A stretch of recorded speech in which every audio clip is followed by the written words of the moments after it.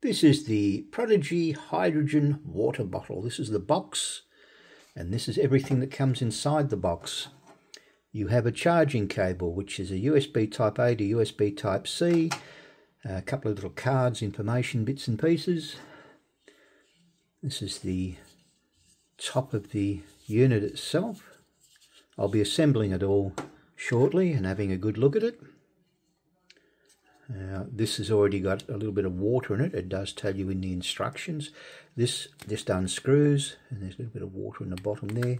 You've got to keep the seals always moist, otherwise you'll have a problem later on.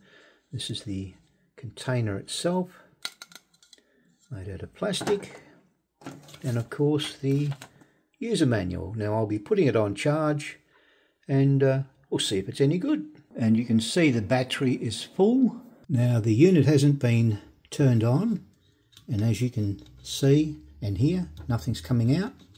So I've run it for 5 minutes. Let's see what happens. Now I've already run the cycle for cleaning, so it's a 10-minute cycle with warm water in it. Emptied it out and I've refilled it. We will press the button once, and as you can see, the little icon here is changing. We've got a timer. It also shows you your battery, and we'll let it count down, and you can see the LEDs on the bottom are changing colour. It's quite an attractive display, and you can see lots of bubbles popping up. So once it's finished its cycle, I'll have a taste, let you know what I think of it. Now I've let the cycle run its course.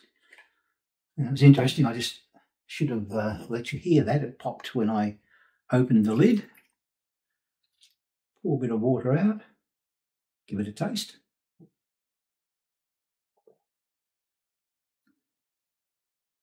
Really can't tell any difference between normal water and this, but the water I have is filtered anyway. Well, I've just finished tasting the water. I couldn't tell any difference between normal water, but I'm assuming it's better for you. I don't know. The only thing I'm not happy with is if you look down the bottom here, you can see it doesn't align. Top piece aligns perfectly, but the bottom doesn't. No matter how tight you put it, it doesn't align. So that's the only negative about it. Apart from that, everything's perfect.